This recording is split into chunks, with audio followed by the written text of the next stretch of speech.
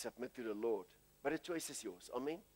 I've been dealing now, and I brief you, with second mile. God was challenging me on the second mile. Many people think, we read, Jesus said, if one asks you to walk 1 mile, walk the second mile. And we think that we are second milers. Let me tell you.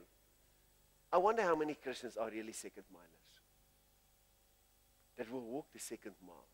And then the Lord started to tell me, we love to greet those who greet us. We love to be good to those who are good to us.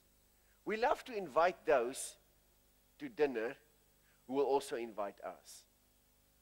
That's very good. Say to the guy next to you, that's good. But it's walking only 1 mile. The second mile guy is ministering at the petrol pump to someone that he does not know, that doesn't speak the same language than he speaks. And not only greet him and say 200 rand, but start to minister to him and ask him, how are you doing? And befriend him and see if he's a Christian, if he's got a need. To walk the second mile is to greet a guy who's a rude, harsh person. Then you're starting to walk the second mile. And then there's the third mile. I don't even want to speak because I don't want God to test me on that one. But I can tell you of such. Watchman in a Chinese jail. I can tell you about a man whose father and mother and whole family got killed by terrorists, who went to jail with his Bible and got permission to go in. And when he went to his father and his mother and his family's murderers, he would open the Bible and minister God's grace to them and lead them to Jesus Christ. But this is not for all, please. This is not for all. Walking the second mile and walking the third mile is your own choice. No one forces you, and no one will say you're bad if you didn't do it. Because to be angry at your father's murderer, you really got the right to be angry, okay? For sure. Amen? Amen? But people make choices in life where they want to be. And that's also okay. We don't speak about going to heaven or to hell now. We're speaking about Christians that all go to heaven. Amen? Now we speak as a born-again Christian. You are a Christian, you're going to heaven. The choices that you make then, where you will be. The finished man chose the third mile. For the third miler, nothing is impossible. Nothing. Even the dead can be raised. Second milers among Christians is a rare thing to find. I'll prove it to you because I know many Christians. You love to fellowship with the people who are nice and who think like you think.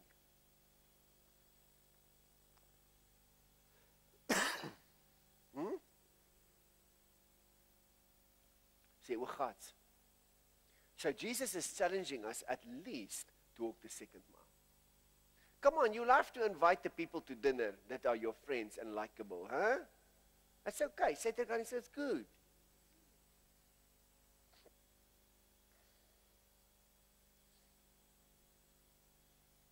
You see, you get some waymakers and other people that follow in that way. You get waymakers, people that make a difference in life and make a path for others to follow.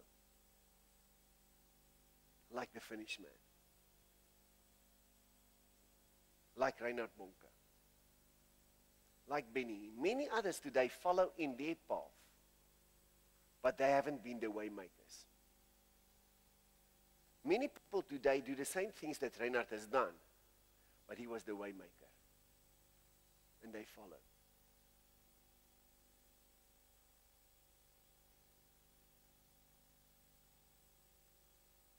You see, there's new barriers, new spiritual barriers that we need to break. And they are done by third milers. And also second milers. But the big mountains and the big barriers get broken by third milers. People who are prepared to walk the third mile. And also the second milers. Amen? Where are you now? I'll be honest with you, I'm a second miler. I'm not a liar. But I looked around me and found very few other second milers.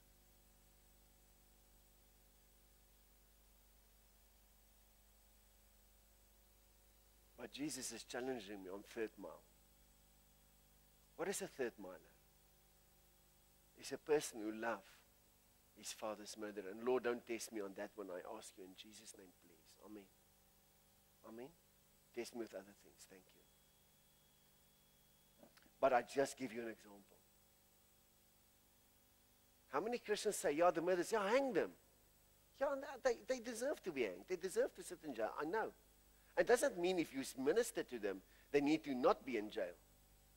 If you lead them to Jesus, now all of a sudden must get out of jail. No ways. If they murdered someone, they must sit in jail. Amen? But it's not for you to decide. It is for the Lord to decide. Amen? You need to have a heart of getting that person to Jesus and to forgiving and not holding anything against such a person. That is what Jesus... You say, wat? Waarvan praat jy, pastoor? Ek wil sy nek breek. Dis okay, jy het die reg om so te voel, maar dan is jy nie 'n tweede myler nie en ook nie 'n derde myler nie. And you will just remain where you are and who you are. And you will not make a difference in life. Martin Luther was a third miler. He made a difference. And many others have followed in his way afterwards. The Finnish man was all the people there against the wall were third milers. Every one of them were third milers. That's why they did what they did. To the guy who's walking the third mile, nothing is impossible. Amen. Say nothing is impossible. Now please don't be judged if you think, no, I don't feel like you, pastor. That's okay. No one expects this. You're going to heaven as well. Don't worry, you're not going to miss heaven. Amen. As a Christian, you make certain decisions. You know, before you become a Christian, you make a decision to become a Christian. And then God empower your choice. Hallelujah. And then as a Christian, many times in your life, choices is before you. And that makes you great or less great. Amen. Amen. And the one who makes us great is Jesus. But the one who makes choices for Jesus. So two disciples ask him, and they send their mother, and they say, Lord, can one of us sit on your right hand and the other one on your left hand when you get into your kingdom? He said to him, you do not know what you ask. Will you drink my cup? They said, yes, Lord, we will drink your cup. Not knowing what they said, Clive. But Jesus said, indeed you will drink my cup. But to sit on my right hand and my left hand is for the Father to decide. I tell you, you will not drink my cup. Because you don't know what cup I'm drinking. No one will drink my cup. And with that, I don't say I will drink Reinhard Bonke's cup or your cup. But you will not drink my cup. And if I knew beforehand this is the cup I need to drink, I wonder if I would have made the choices. Yes, I would. Amen. Give God a hand. Hallelujah. Hallelujah. You make your choices. Are you just going to follow others, or are you going to be a way maker for others? You see, this is the choice you make as a Christian, which will determine your eternity. You say, Pastor, what are you speaking about determine my eternity? We're going to heaven. I know we're going to heaven, but there's a big heaven and it's a long time. And many different positions and functions and so on and so on and so on. I don't want to go and sit still in heaven and look at all the other people enjoying themselves and just say, thank you, Lord, I'm in heaven. Eternity is a long time, pal. I mean, if you say to a guy, you know, children don't want to learn in school. They say, I just want to get out of school. The quicker, the better. If you got in your heart to become whatever you want to become a scientist, and you are too lazy to study those subjects, when school is done, it's done. You go out, you want to become a scientist, you will not be able to become a scientist the rest of your life. Say to the guy next to you, the rest of your life is a long time. Because you were not prepared to pay the price at school, China. You did not study the right subject. You just wanted to jippo and get out of school, huh? And funk first, nah?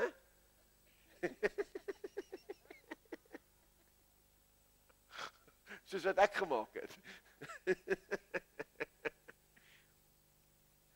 If you want to become a scientist, you need to pay the price to become a scientist. Meaning that you need to study certain subjects, and that the child make a choice to do because in his school days, he determined the rest of his life, which is a very long time. Where's the children? I need to preach to them. Amen. Amen. Say to the guy next to you, the rest of your life is a long time. Huh? Then you go to university if you want to become a scientist, and if you don't succeed in university and you don't make the choices to be committed and to study, you're going to miss it for the rest of your life again. And you're going to turn out to become something else you wanted to be. And that is a big frustration. If you wanted to become a game ranger and now you need to be a clerk, you will be so frustrated. Every day will be a burden to you. Go to work, you think, you wish it's weekend so you can go to the bush. Because you actually wanted to become a game ranger. Now you're a clock. Tick, tick, tick, tick, tick, tick, tick, tick. Every day is a nightmare for you and you just wish it's over. Come on, is it not so? Now let me tell you, eternity is exactly the same. Now in this life, as a Christian, you got time, it's like school. You got a time to prepare for eternity. A life is a long time. Do you know how long eternity is? Huh? You will not be something else in heaven that you are here. Forget that. What you are here, you will be in heaven. If you've been a second miler on earth, for eternity, you're not going to change it that side. You change nothing that side. What you study here, what you become here, is what you will be for eternity. Okay? Now we're speaking to Christians. Amen? Say to the guy next to you, don't worry, you're going to heaven. You want to be a second miler for eternity. That's okay. If you don't even, you want to be only a one miler for eternity, you're not going to change it that side. We make our jokes and say, don't worry, Paul will train you and Peter will train you. No, training is over now. There God will train you in the direction which you have chosen on earth. Because you will be trained on that side. Amen? To further. Amen? You think, Pastor, you're crazy. That's the truth. You will not be something that side that you are not here. You determine in this life here what you will be for eternity. And eternity, let me tell you, it's a long time.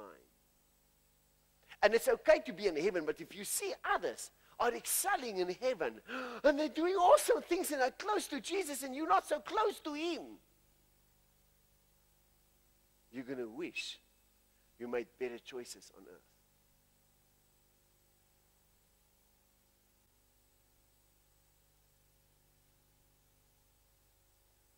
Well, I'm speaking Bible. Book of Daniel is saying this and other places as well. Some will shine like the stars.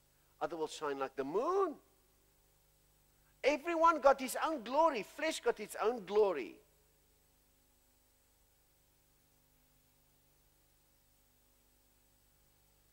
I'm speaking to Christians. I mean, it's awesome the services passed. With Wednesday, last week, the week before, always people getting saved. That is awesome. They're going to heaven. Amen.